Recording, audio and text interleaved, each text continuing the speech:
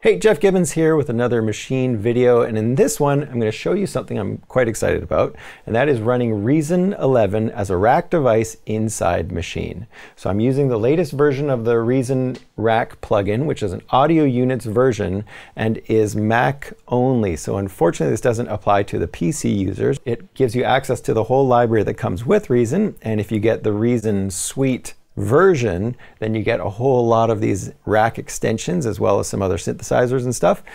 But you also have access now to their extension store. It's just another format for smaller creators to create virtual instruments or effects.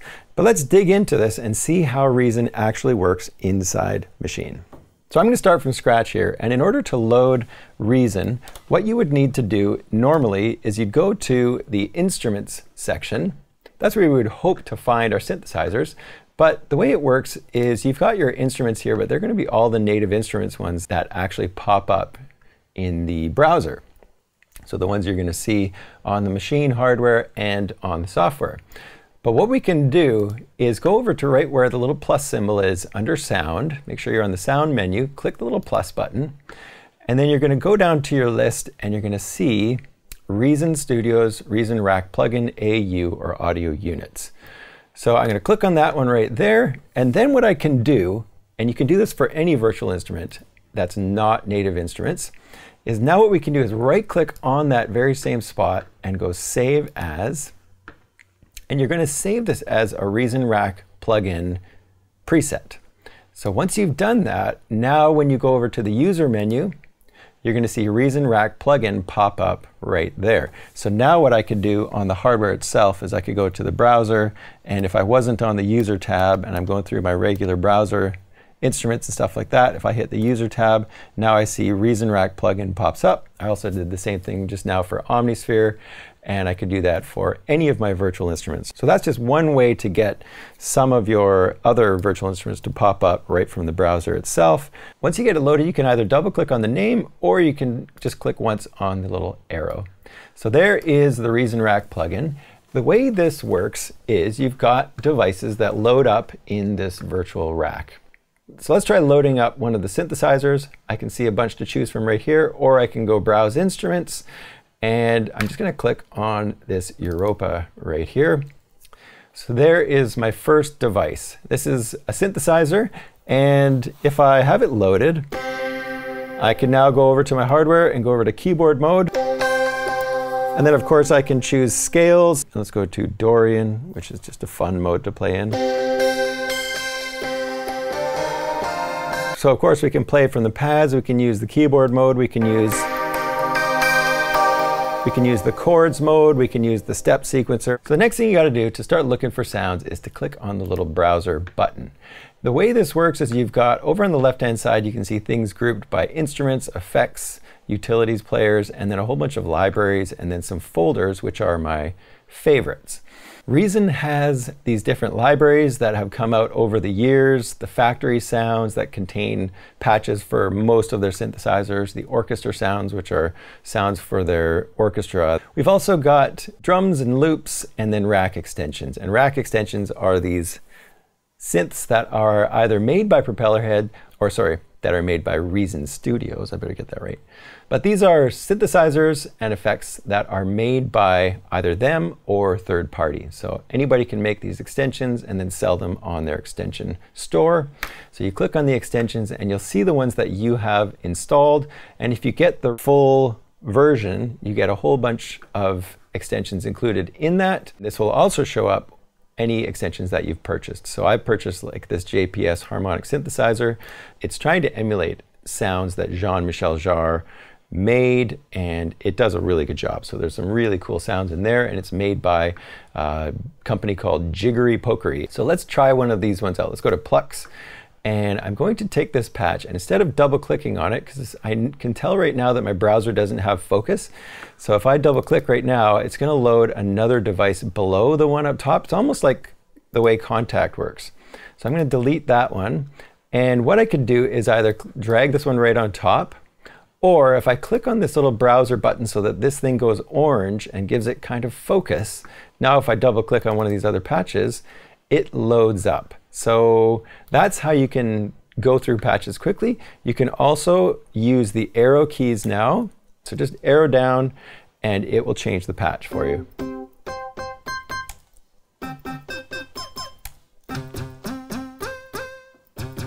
So that is finding patches within a synthesizer itself. Another thing I should show you in Reason, aside from the devices, is the way that you flip the rack around, and that's something that people love.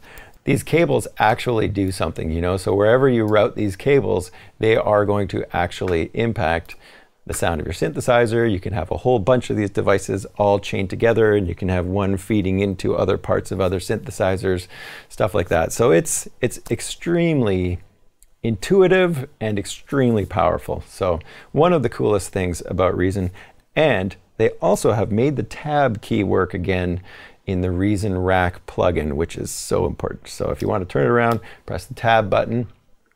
Bunch of new features that were just added in this latest version of Reason. Let's just go over some of the basic instruments that come with Reason. So if I go over to the instruments, up top you'll see we've got a Kong drum designer. So I can drag this one right on top, just like we could do in Contact. Now I've got Kong loaded, and in order to load a patch for Kong, I can click this button right here, and that takes me to the Kong patches, and I can go start looking for kits. So let's try a Kong 808 kit. I'll just double click on one. So there's my hi-hat. There's my open hat.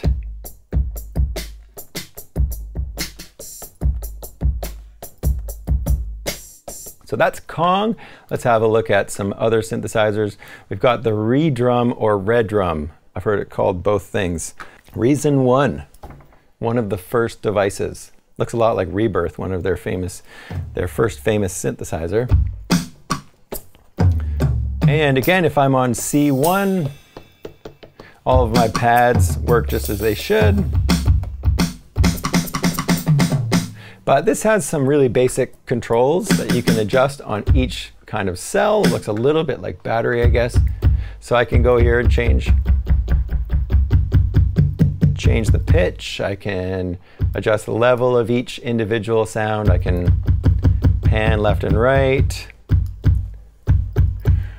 I can also use little sends right here. So I could turn up send 1, and if I press tab on the back, I can see send output right here. So let me just show you really quickly how to add some effects inside Reason. I'm going to right click, and I'm going to go to Effect, and I'm going to go to Built-in Devices, and I'm going to go to Reverb. All right, so what I would need here is I would take my send output, and I would put that into an audio input of a reverb. And then what I would do is right click and create a utility. I'm going to go to a little mixer.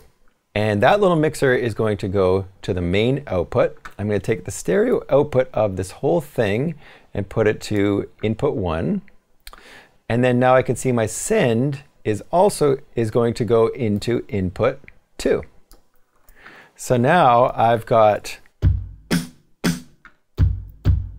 send 1 right here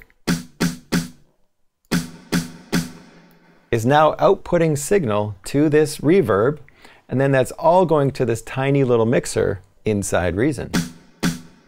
So we can see the level right here. We could do some stuff to that if we wanted to as well.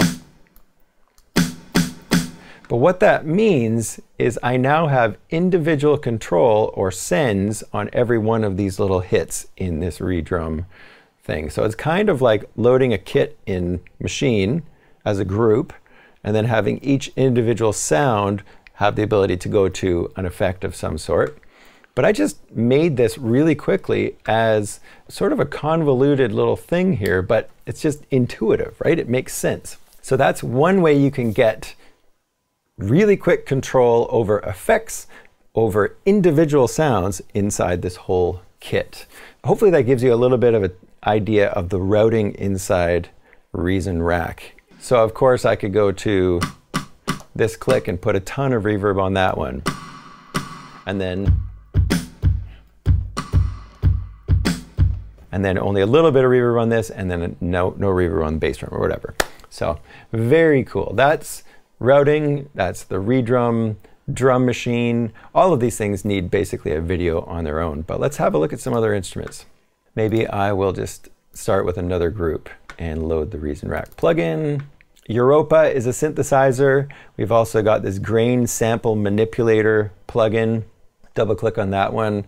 It's quite interesting. You can load your own samples into that one. So similar in some ways to Omnisphere or Pad Shop on Cubase. Let's go back over the instruments. We've also got Thor, a polysonic synthesizer. So let's try Gangsta Lead.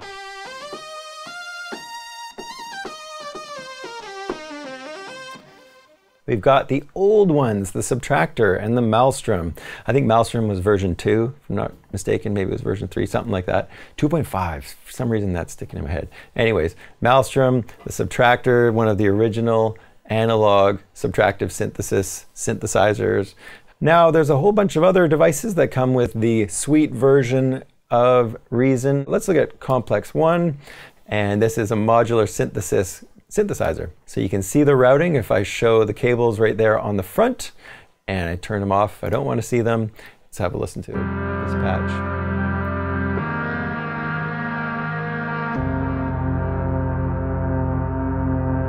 So let's say I do want to write something with this. I can go over to Machine.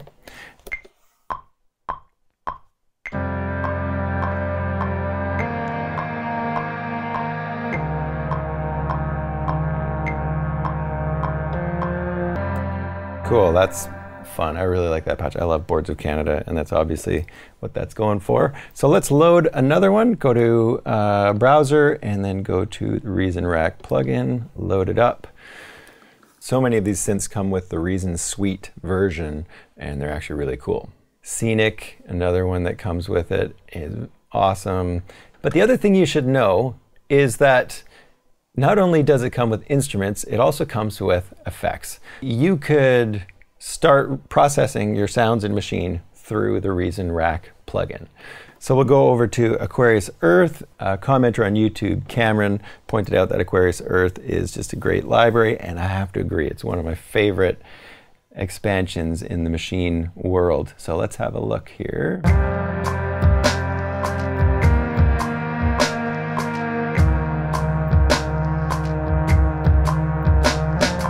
So what I can do is go over to Effects.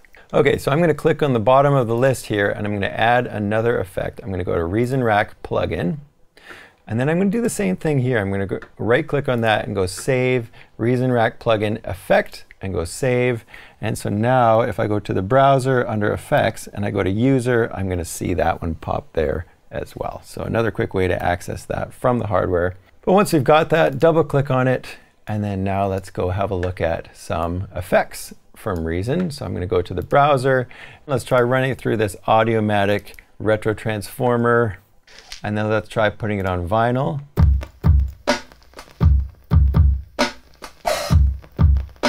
We've got dry and wet controls right here, so we can turn it down. This scream distortion was really a fun one back in the day for me too.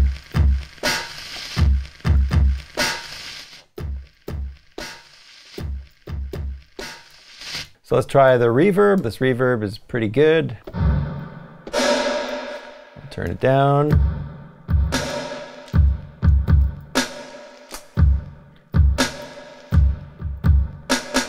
So there you go. All of the Reason effects now available to you in your Machine project. And all of these things can be configured into bigger combinations of devices using something called the Combinator.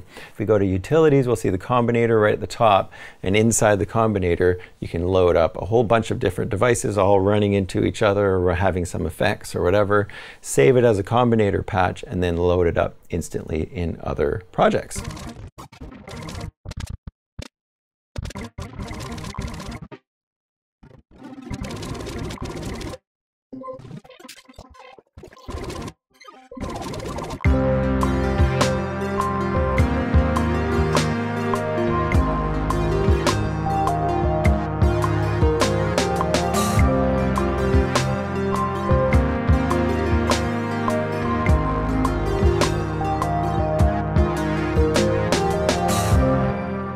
So I hope you find this video useful, especially if you're on a Mac and especially if you're a Reason user.